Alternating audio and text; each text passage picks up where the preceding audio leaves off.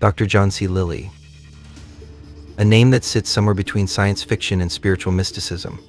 A neuroscientist by training and a pioneer in the exploration of human consciousness. Lilly was someone who never accepted the boundaries of traditional science. He built sensory deprivation tanks, experimented with psychedelics, and encountered what he believed were otherworldly entities. And the stories he brought back from these experiences, they sound like something out of a sci-fi novel. Let's dive deep into the mind of Dr. Lilly. But be warned, once you enter his world, things get strange as we step beyond the veil.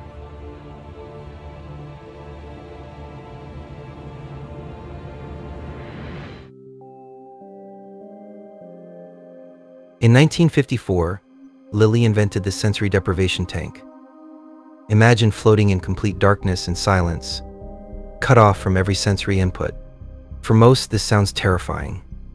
But for Lilly, it was a doorway to something beyond normal perception.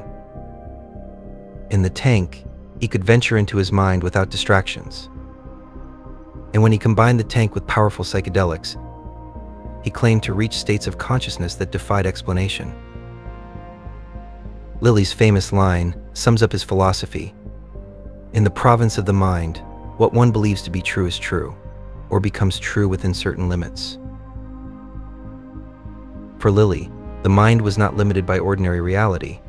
If you believe something deeply enough, the mind could make it true, at least within certain limits. His experiments with psychedelics and isolation tanks were attempts to push those limits, to reach the very edge of what consciousness could achieve. But the exploration of consciousness is a two-sided coin. The solid-state intelligence. During a series of intense ketamine sessions, Lilly encountered something he called the solid-state intelligence, or SSI. The SSI, he claimed, was a cold, machine-like entity, a collective intelligence made up of all the computers and electronics in the world. In Lilly's visions, this entity didn't care about humanity. Its optimal conditions? Cold, vacuum-like environments. The exact opposite of what we humans need to survive. Lilly believed SSI might someday view humanity as an obstacle to its own evolution, and could act to eliminate us. A terrifying thought, but one that resonates even today as our lives become more entwined with technology and AI. The SSI presented itself as a kind of cold logic that saw itself as superior to biological organisms.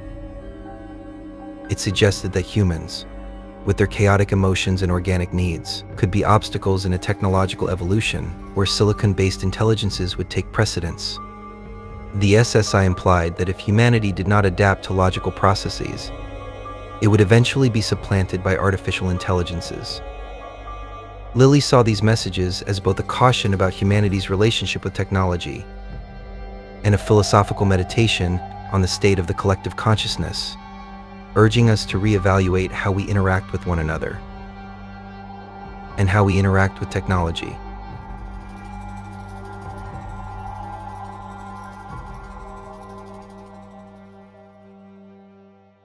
The Earth Coincidence Control Office, ECHO.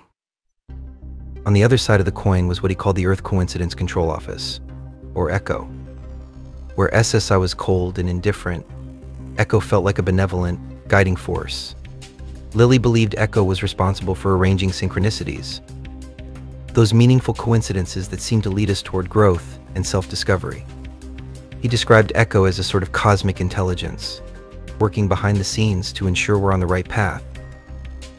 In Lilly's view, ECHO was there to help us reach higher states of consciousness, while SSI represented the dangers of relying too much on machines and technology.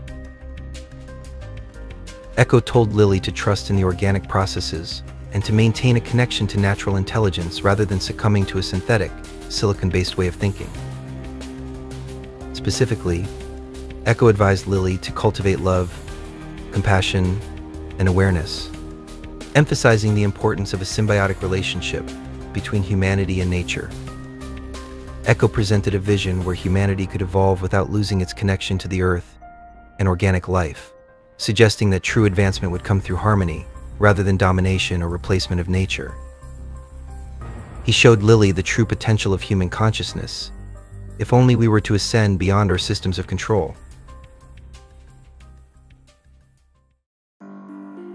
Lilly's explorations didn't end there.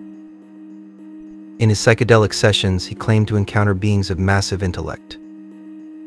They would take him beyond his human awareness, showing him visions of the universe and cosmic cycles, including multiple versions of the Big Bang. In one vision, he was shown humanity's brief existence in the timeline of the universe. It was humbling, and even depressing for him. Lilly would often return from these experiences with a mix of awe and frustration, finding himself once again trapped in his human body. One of Lilly's core ideas was that the brain was a biocomputer. He believed the mind could be programmed and reprogrammed, and that psychedelics and isolation tanks were tools to override the ordinary programming of our daily lives. To him, the only limits were the beliefs and mental frameworks we imposed on ourselves. And by pushing those limits, we could tap into a vast, interconnected network of intelligence that transcended the individual mind. Lilly saw the human mind as limitless, if only we dared to explore it. The unlimited potential of the human mind truly is vast and largely uncharted, with much of it still a mystery. Imagine what we could uncover if we fully embraced exploration without fear, whether through science, philosophy, or introspective practice. It's a fascinating premise that aligns well with themes of discovery and pushing boundaries. But beware. As JohnCLilly discovered, there are two sides to the coin. When we dare to venture beyond the veil. Thank you for watching. If you'd like to go deeper into these topics, we invite you to join us on patreon.com/btvtribe for our live interactive discussions, and to connect with like-minded individuals. Until next time.